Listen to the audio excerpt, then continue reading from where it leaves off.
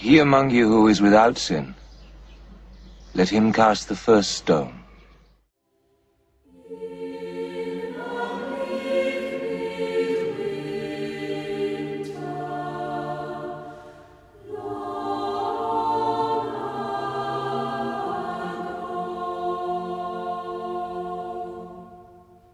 I've been getting reacquainted with Marshall Rosenberg. He founded the Center for Nonviolent Communication, where people are taught to be compassionate listeners and to frame their disputes in terms of unmet needs. According to Rosenberg, this amounts to having to learn an almost entirely new language, since the language we have today, not just in the United States, but everywhere, is rooted in the post-hunter-gatherer tradition of domination, hierarchy, retribution, violent justice, where some people are considered to be greater and others lesser. This is divine right of kings, winner take all, pledging allegiance, might makes right, and so on. So that's what I do in those cases. I help people speak a language of life, which is closer to the truth, just what everybody needs, and stay away from these enemy images that can easily sound like blame, criticism, attack. And unfortunately, most people aren't taught the language that I am suggesting, so I have to loan it to them when I do mediations at that level. At about the same time that I found Rosenberg on YouTube, a letter to the editor titled "God Wouldn't Send Us to Hell" was published December 17th in the Greenville News. It was written by a man named Alan Landreth, and while Landreth writes as a devout Christian, and I don't know how or whether organized religion factors into Rosenberg's philosophy, I do think that Landreth and Rosenberg would find plenty of common ground. Here's from the last paragraph.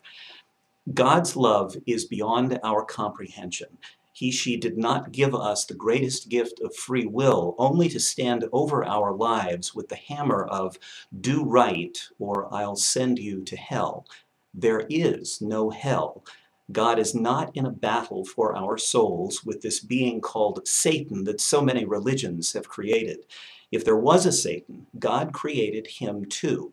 It is inane to think that God is going to lose any battle with him. Christ was perfect. He said that we could do everything he did and more. The first step in our remembering is to start loving each other. If we could only love each other beyond our own comprehension, I believe God would be truly pleased. I am in no position to judge how accurately Landreth footnoted the Bible, nor would I care to if I were, but judging from the smackdown he got online from other Greenville News subscribers identifying themselves as Christian, I think it's safe to say that Landreth at least colored outside the lines. A subscriber named Cocky wrote, Jesus tells us that he is the way, the truth, and the life. No man comes to the Father except by him. You can choose hell. It is real, whether you believe in it or not. Life is about choices. I hope we all make wise ones. We shouldn't lean on our own understanding, but trust God with all our heart. Merry Christmas. A subscriber named Bonjour wrote, true justice involves both remunerative justice, rewarding the right, and retributive justice, punishing the wrong. If a sinner chooses to reject the love of God, then God's righteousness demands punishment. Repent or perish. S.C. Firefox wrote, Alan, I will keep you in my prayers. Landreth replied to that, saying, thank you, S.C. Firefox. Anyone who talks to God on my behalf is okay by me. And please don't forget that I love you. Opie1 wrote, the writer calls into question his claim to be a Christian. One would expect the literate Christian to have read, understood, and embraced the Bible. Landreth replied, so Opie1, I can't be a Christian if I'm illiterate? And a subscriber named Road Hazard replied, no, you can't be a Christian if you reject God's word and his Son as your Savior.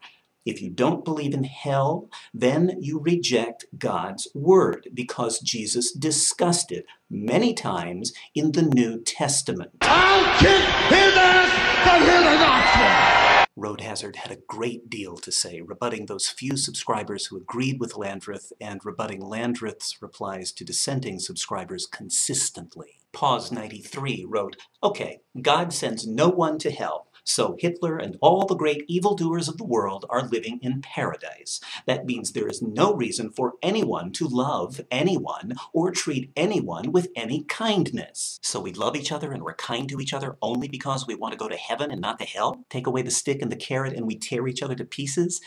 Isn't that what's happening right now? I mean, like, here? Love the Upstate agreed with Pause93.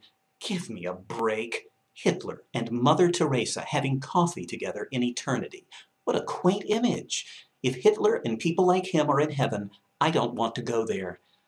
Which puts this person in charge of the guest list, I guess. But a subscriber named Blackfriar disagreed with Pause93. "Isn't that what the preachers preach, that no one is beyond redemption? Don't you want Hitler to have made it to heaven? Or were his sins so personally offensive to you that he should live forever in torment?" Road Hazard did not let that slip by. "You forget, Blackfriar, salvation comes by belief in Jesus, repenting of your sins, and putting your faith in Jesus alone for salvation. Hitler did none of those things to our knowledge. He believed in himself and made himself a god to the people of Germany. To repent, one must humble himself before God." Oh my goodness. When a subscriber named Bucyrus weighed in on Landreth's side, saying, "You folks display what is wrong with organized religion better than anyone else could ever hope to do," Road Hazard replied, "Just remember, Bucyrus, you have been warned. You will stand before God without excuse if you are not saved, which, yes, only you and God know, but based on the fruit of your works, there is cause for concern." You gotta dig down deep, or you gotta suck it up. When subscriber Steve Compton, wow, a real name, wrote, "I am glad to join Mr. Landreth in proclaiming the good news. It is inconceivable that a loving God would create a literal hell." Road Hazard said again, "You have been warned. You will stand before God without excuse." Oh! Toward the end of this discussion thread, Landreth tried to extend an olive branch, writing, "Thank you to all who responded to my letter. It evoked just about the responses I anticipated. The majority of those responses demonstrate exactly the point I was making. That is, most believe what they do because they read it somewhere. They don't really examine what's in their heart. To those Christians who spewed only venom in response, I happily say, I love you, and I'll see you in heaven when I sit down to tea with you, Hitler and Mother Teresa." In response to which Road Hazard wrote, "Nope, sorry, you will not be there if you have not accepted Christ as your Savior. Only you and God know for sure, but based on your letter, there is reason for concern. There is a hell, and anyone that rejects Jesus Christ as their Savior will spend eternity there, period." Go for the last ride. Oh! Down goes Jericho. Oh, there's with a spear. Happy holidays, Alan Landreth of Traveler's Rest. You seem like a very nice man. And if you get to heaven before I do, please save a place at the table for me and for Roadkill. You'll be surprised to see both of us there, I'm sure. God bless his tormented soul.